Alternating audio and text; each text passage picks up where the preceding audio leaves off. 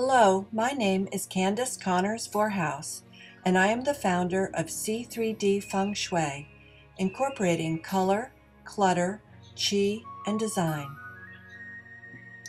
Today I'm going to show you how to use a Feng Shui Ba Gua. Now you can go to my website, www.candacevorhaus.com, and click on this blue button you will see on the right-hand side to download your materials, and we will get started.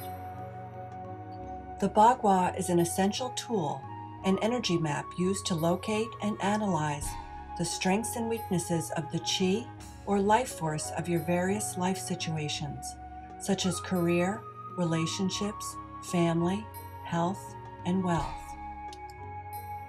The main front door to your home or office is called the mouth of qi and is considered the most important area of your environment. This entry determines the amount and quality of energy that flows into your space. To locate the various energy centers while standing inside your space, place the career section of the Ba Gua on the wall with your main front door.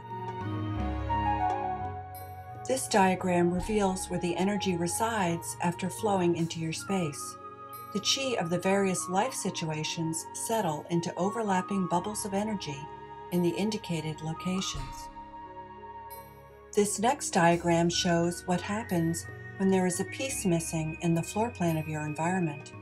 You are missing the energy that supports that life area.